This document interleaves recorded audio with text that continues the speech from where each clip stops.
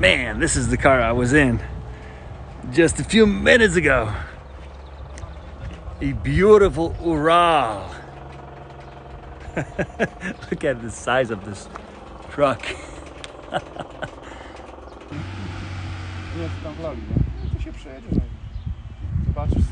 All right.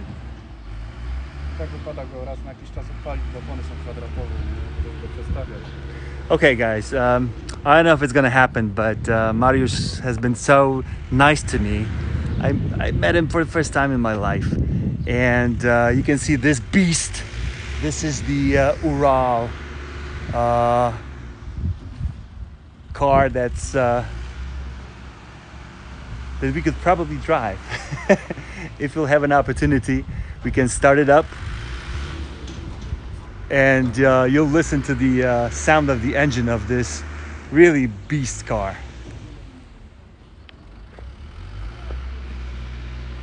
This truck is awesome. It comes from military ideas, but Russians used to have them for every tough job.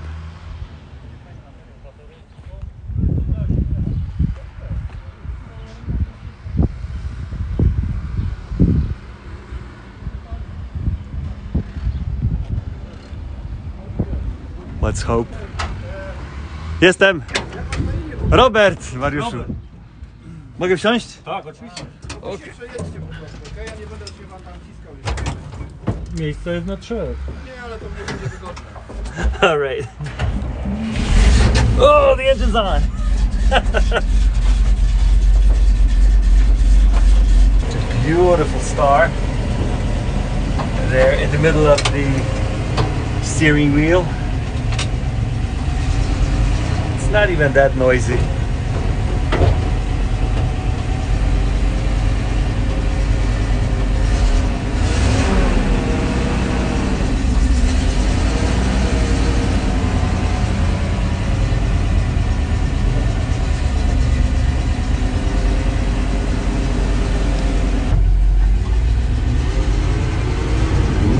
All right, here we go.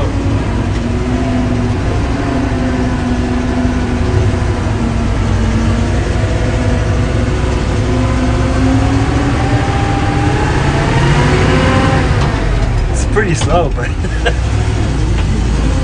we're getting out.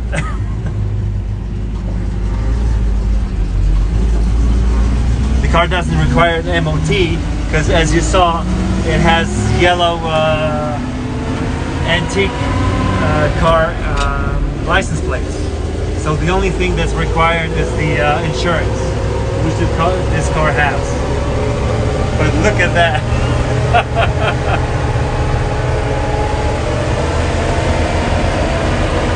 All right, almost 30 kilometers an hour.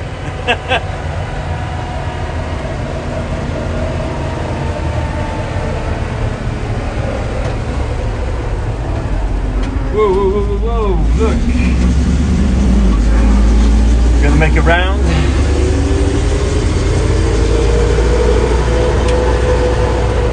The gauges, that's electricity in amperes. That's topливо, meaning fuel. That's voda, and that's water temperature. And the maslo, meaning probably oil.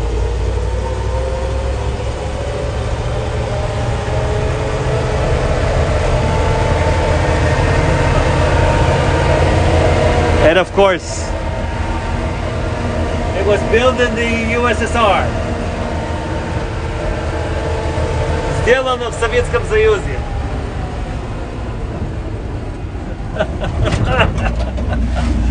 Oh my goodness. Do you believe that?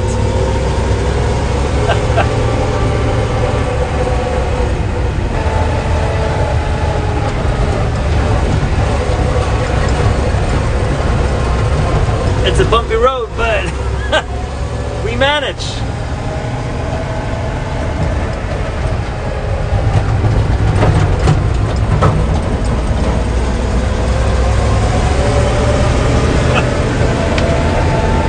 Awesome or what?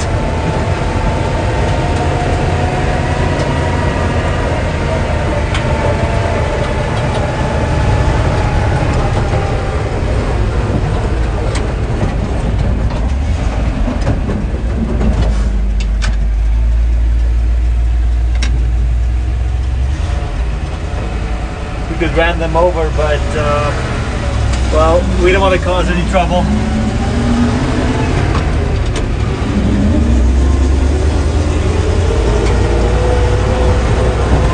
You need to be a strong man to handle a car like that and wheel like that. Yeah, but it has a power assistant steering, so fortunately, otherwise it wouldn't be possible. But anyhow, I mean, making this beast run is a tough job.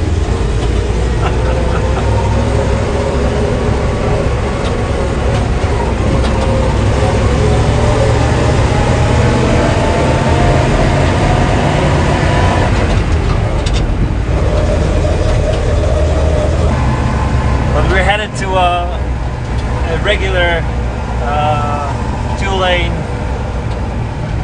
almost highway, so we're gonna make a small turbulence in the system. Okay.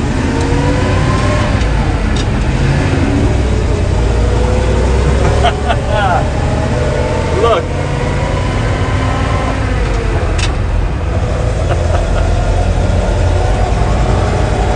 This is freedom or what?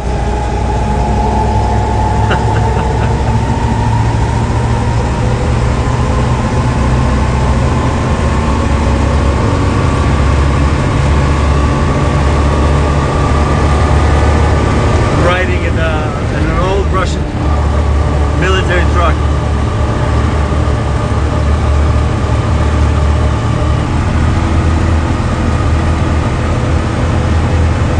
Everything is tumbling inside, rattling a little bit. I'm filming with my gimbal, so you don't feel it, but everything here is it's a rather bumpy ride.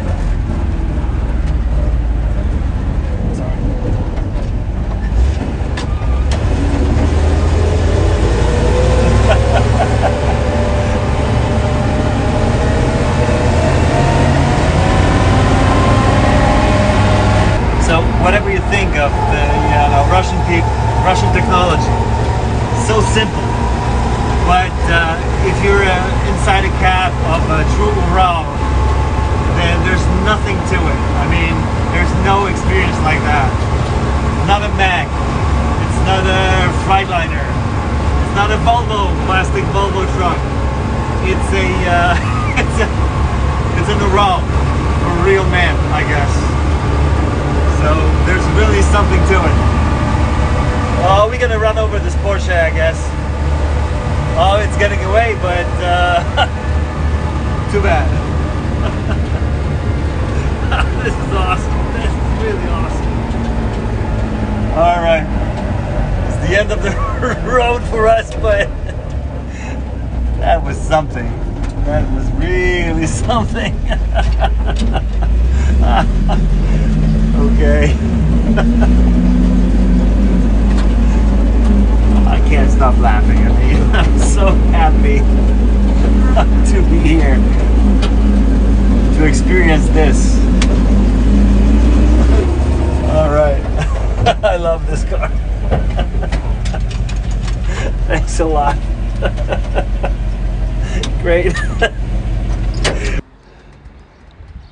That's Ziggy. He's gonna tell us something about the engine.